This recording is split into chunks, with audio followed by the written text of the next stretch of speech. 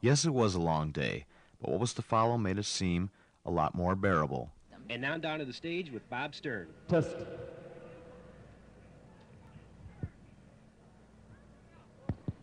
Wow, look at all these people here. Look at all these people here. Lots of money.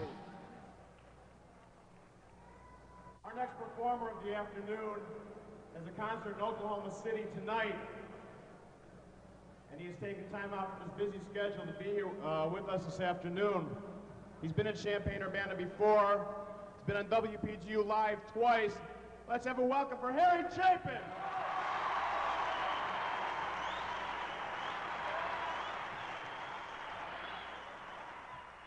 As usual, at most Harry Chapin concerts, he received a standing ovation for every single song he did.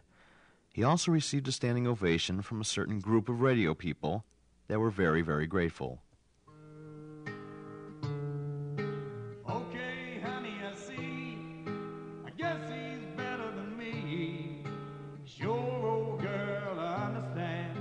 You don't have to worry, I'm such a happy man. W-O-L-D, W-O-L-D, W-O-L-W-O-L-D-D-D. I am the morning DJ at WPGU, yo, yo, yo, yo. Playing all the hits for you, no matter what you do. The bright good morning voice, who's heard but never seen. Oh, feeling all the 45, going on 15. I am the morning DJ at WOLD.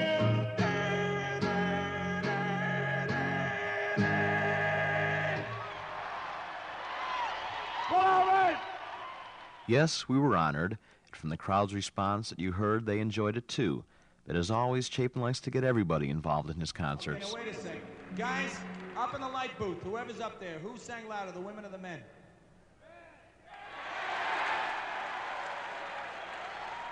Do you want another chance? Okay, guys, you go first. Men first, then ladies. Okay, 1, 2, 1, 2, 3. Cats.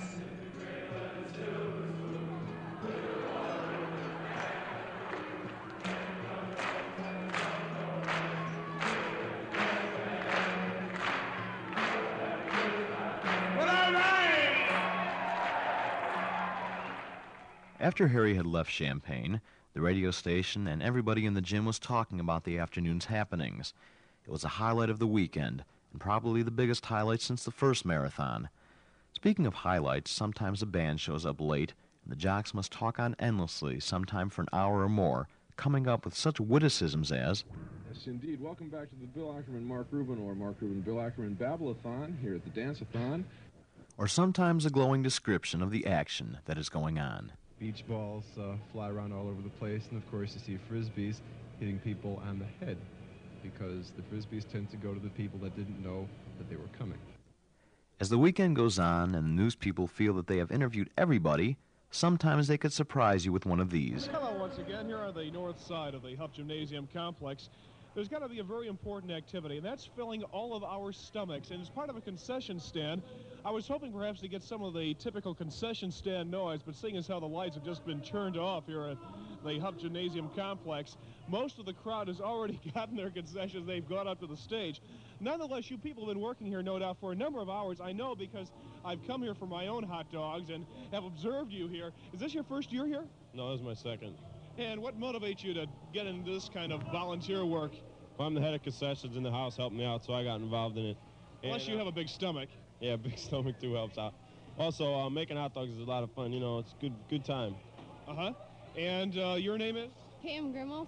Now, Pam, is this your first year? No, this is my second. You were smiling so widely. I thought perhaps the novelty of it all just might have made it your first year. Coming right here is a person wanting a Coke. On live air, why do you want a Coke? Because I'm thirsty. Yeah. Well, that's the way it is here at the concession stand. Al Ludell, back to the booth and all your hot dogs. Yeah, and speaking of hot dogs, if there's any hot dogs left over when the marathon ends, Alan Liddell is going to wear them all.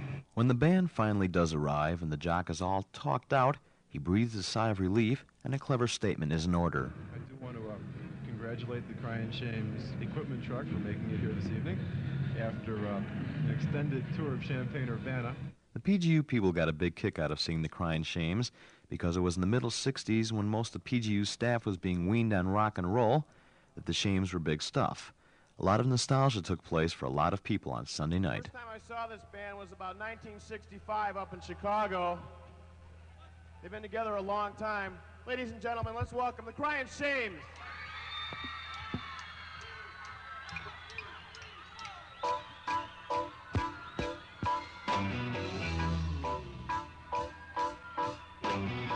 Is this real? Tell me, how do you feel? You know life is rolling down the line. I've got a heart beating, so don't keep me waiting. Do you wanna break me? Do you wanna make me